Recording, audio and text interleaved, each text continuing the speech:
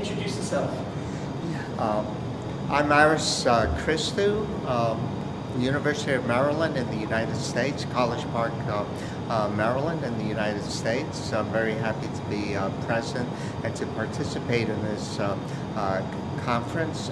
My specific area of expertise is nanoelectronics. I've been fortunate to see my field progress from microelectronics to now nanoelectronics, and just about everything that we do is at the nanoscale level. And my area in microelectronics or nanoelectronics and ultra large-scale integrated circuits, originally based on silicon, has now progressed to the nanoscale level. And present technology has allowed us to integrate over 40 billion transistors on one chip, and that has to be done with nanoelectronic processing technology, and that's where the great advantage has been achieved by the utilization and the application of nanostructured materials. Is it to do with the lithography and super expensive masks that they design and somehow are so accurate and precise and they get to such low sizes? Yes, there are two ways of achieving nanoscale sizes or achieving design rules right now on chips, which have been reduced down to 3 nanometers to 3 to 5 nanometers. One way is through what I call brute force, with very advanced lithographic techniques, either based on electron beam lithography or X-ray beam, X-ray lithography. Another way is, of course, the bottom-up, as Professor Feynman, who won the Nobel Prize in Physics, said in the 90s, in the early 90s, where he predicted the field of nanostructured materials and nanotechnology, that he predicted that we would have an entire new world by building new structures bottom up, atom by atom. So you could achieve this large scale integrated circuit through self-assembly of materials, essentially putting materials together atom by atom, layer by layer. So there are two ways that you could achieve this very large and massively integrated chip, which has on it over 40 billion transistors. So these chips are mind-blowingly amazing, and they've changed the world, and they're going to change the world even more. But can you see a lot of nanoelectronics elsewhere? Yes, my main interest is in the application of nanoelectronics elsewhere, and this comes into the development and application of new types of semiconductor materials, and these are called wide bandgap semiconductor materials and ultra-wide bandgap semiconductor materials. An example of this would be gallium nitride. All of the nitride-based semiconductor, compound semiconductor materials will give us new functionalities in the area of power electronics, for instance, to be able to, in a very smart way, control and switch the power grid. Another application would be very sensitive magnetic resonance imaging equipment for health purposes, MRIs. You may be able now to switch within high magnetic fields from 7 Tesla to 11 Tesla and get ultra-high precision of malignant tumors in the brain, for instance. So the next generation of MRI equipment will have nanostructured wide bandgap and ultra-wide bandgap semiconductor materials and circuits based on those types of materials. Is it still, the output still going to look like chips? Or how does it going to look like? Is it possible to spread it around the whole MRI machine? Or no, it will be chip. It will be the controlled circuitry. In the work that I'm doing, it will be the control circuitry, which will be, you'll be able to control and switch the magnetic fields right within the core of the magnetic field and not worry about magnetic field electron interactions or magnetic field and semiconductor material interactions. This will allow you to bring all of the control circuitry very close to the patient and not have it in a separate room. If you've ever had an MRI taken, you know, the electronics, you go into this big, the core of a big magnet, superconducting magnet, and everything else is in a separate room, and you hear massive noise as the magnetic fields are being scanned from 7 Tesla to 11 Tesla. Well, we will be able to do this very rapidly, very efficiently, right very near to the patient. Is it going to lower the cost of the MRI machine? Well, the MRI machine, the cost is still driven by the very expensive superconducting magnets, very high field superconducting magnets. So I don't foresee any cost reduction. How about the gallium nitride? It's been talked about for a long time, or it sounds like it's one of those materials that's really awesome to work with. Yeah, we have known about it for a very long time, but one of the problems that has prevented its utilization, and I will be talking about this in this conference, is are the defects that are present in this material. So how can we lower the defect density in this material? How can we grow the material so that it has ultra-low defect density, and this will allow gallium nitride circuits to be achieved in a very reliable manner. We don't want them to fail every few hours. We want them to have a mean time to failure or a lifetime of the order of years, 3 to 5 years at least. So in my little high watt charger and little power banks and stuff, they always advertise this GaN. That's the new thing to get more power in there and stuff like that. But it's been a challenge to have a good yield, to have no defects. Yes. And what is the trick?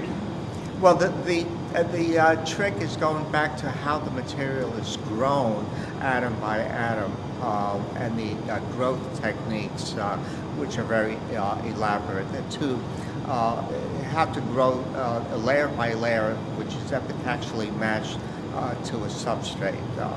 One of the big problems with gallium nitride is to grow the thin film layers, epitaxial layers, on which the transistors and integrated circuits are made, requires lattice matching to a substrate, and we do not have a low-cost substrate on which to grow the epitaxial films, and that problem is being solved. And as the market size goes up, then the cost will also go down. So that means this is going to come and kind of like revolutionize a whole bunch of areas in electronics. Yes. We've seen, for instance, we've seen gallium nitride in light-emitting diodes and laser diodes. This gives us the blue color. So, blue laser diode, a laser diode made from gallium nitride multi-layers emits in the blue region. Now, we have green and red, so being able to mix blue, green, and blue, green, and red, you've been able to get white light, for instance. We've been able to cover the entire spectrum. So gallium nitride in a emitting laser, in a laser diode, has been very important in multicolored displays, for instance. So what happens after gallium nitride? What's the next kind of things? Are you looking at some other things? Well, as we go, yes. Thank you for asking that question. As you go toward wider and wider band gap, the optimum material that we hope to achieve as a semiconductor for semiconductor electronics will be diamond. Diamond is also semiconducting. Okay, that has a band gap of the order of 5 electron volts versus 3 electron volts with gallium nitride. So we hope to be able to achieve even better high temperature, high magnetic field, and high voltage performance with diamond electronics as well. So I'm going to have diamonds in my chargers and power banks, but how do you form it in the shape you need and everything? Well, and I guess you're not going to use natural diamonds. No. You have to use synthetic diamonds, of course. So you have to produce diamond thin films utilizing high temperature and high pressure techniques, and that's where the big challenge is and where the big cost lies. So you're required to go close to 2,000 degrees centigrade and hundreds of millibars of pressure in order to go into the diamond phase. Otherwise, you'll end up with graphite or coal, which you really don't want. There's already cobalt and gold and all these electronics. They're precious. Now it would be diamonds. Well, diamond, the only thing that you need to make diamond is carbon. So carbon around carbon, and then high temperature and high pressure. And they told you plans how to realize this with all the pressure you're talking about and everything. Yeah, we've known how to do this for an entire century, but to be able to do this to produce large enough wafers for microelectronics processing has been the challenge. How far in the future is all this? Oh, is it possible to get all this like next year, you know? Well, you could buy a diamond transistor right now. There are companies I know in the US and Japan that will sell discrete transistors. They're excellent sensors, high temperature sensors. But for larger circuits, it will take about, I would say, another decade of research. And what kind of electronics do you think are most fascinating, otherwise, to talk about? The kind of electronics right now that are the ones that will combine biological functions with inorganic functions, to combine organic and inorganic materials. And this will give us an entire new capability, and really the possibility of exceeding the limits of Moore's law. Moore's law tells us that the number of transistors that you could put on a chip essentially doubles every 3 years. Well, our feature size now is becoming so small that in order to produce a signal from a transistor, we're just moving a few electrons around. Okay. So we're running up against the limit, which is imposed, which is called Moore's law, the limitations of Moore's law. To go beyond that, then an entire new paradigm of electronics has to be created, and this is where the capabilities of biology will play an important role. Something like OLEDs. Well, OLEDs are presently available, but even beyond that, for instance, think of being able to process Avogadro's number of bits of information per picosecond. Avogadro's number is 10 to the 24th. Okay, that's a gigantic number. Okay, perhaps that's the real limits. That's the real limit that we will eventually face as a science. So you base all that on your experience. Do you mind telling a little bit what you've done in your career? Yes, I've been a research scientist for one of the government laboratories in the United States for 20 years, the Naval Research Laboratory.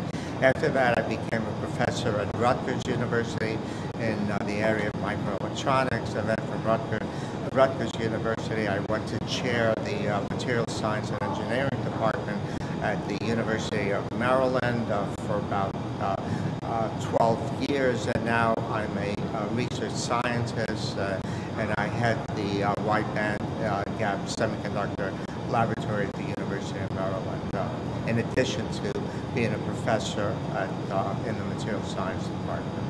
So some of your research, some of your work, some of your students have affected everything in the world? I hope so. I have a number of my students are working in key companies such as Northrop Grumman, Intel, and I've placed a number of students at those companies that are leading industrial research endeavors.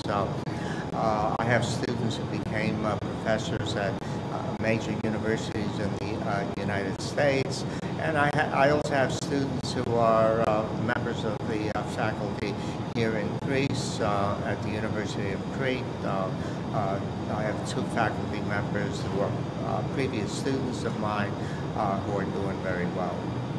And you enjoy coming here to the Nanotexnology conference? I enjoy coming here. I've come, well, of course, the last time I came in person was in 2019. I've come off and on since 2010. I'm originally from Thessaloniki. I was born here, and I'm always happy to return and see my all the roots from where I came from. Okay, thanks a lot. Thank you. Thank you very much.